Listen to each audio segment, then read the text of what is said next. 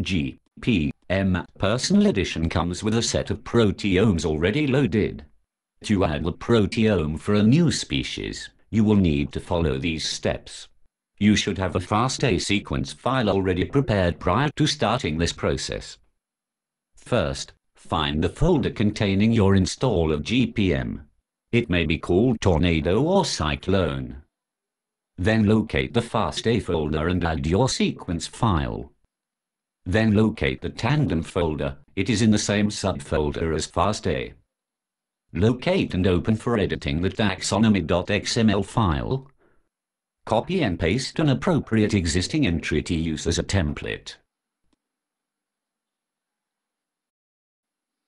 You may wish to look through the file and see which one would be the best for your species.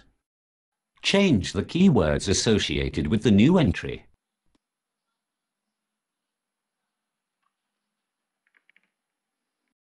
Then change the sequence file name to be the same as the file you just added.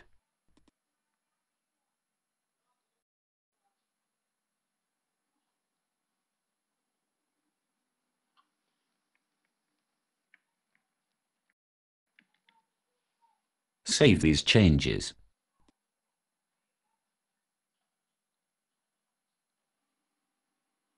Then locate the file species.js.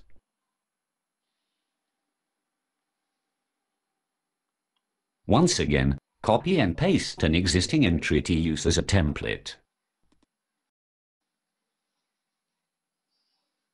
Enter the keywords that you used in the taxonomy file, along with the display name.